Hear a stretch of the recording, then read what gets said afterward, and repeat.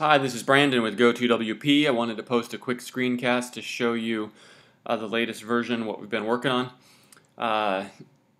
So here is the two cool new features that we have decided to add. We've decided to merge the premium version with the Woo add-on. There's just been too much diverging support needs for both of those, so we decided to put the features together and create a faster way to create your stores so that you can sell your webinars. To date, it's been very manual, especially with the Woo add-on. You've had to copy and paste the long number from the GoToWebinar, GoToTraining site over into your WooCommerce area. So we decided to eliminate that. What I'm going to show you real quick here is if you go to pages, you'll see there's cart, checkout, my account, shop, which are the WooCommerce ones.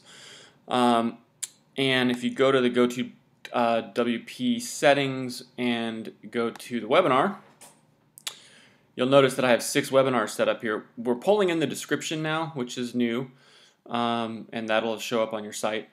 But the cool thing that we've done is if you don't want to use WooCommerce, you simply create this, you click this Create Standalone Webinar Shop. Go ahead and click that button and it will update to say shop is created.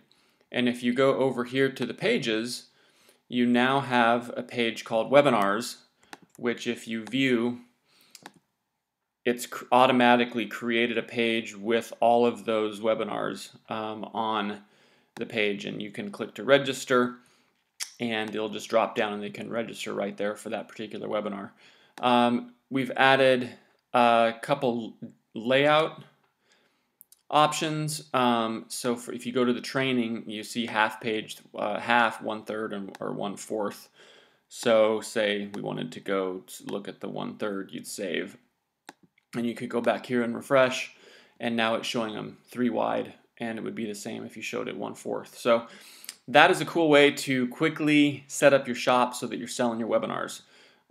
You can still use the list shortcode, this type single, type list. You can still use that if you want to put something on a post or an individual page. But if you do want to create a shop, you can do that. Alternatively, if you would like to create the WooCommerce products, let's say that you're using WooCommerce, you can do the same thing here, where you click to create WooCommerce products, and then if you go and look at the products, it's created webinar 1, 2, 3, 4, 5, and 6.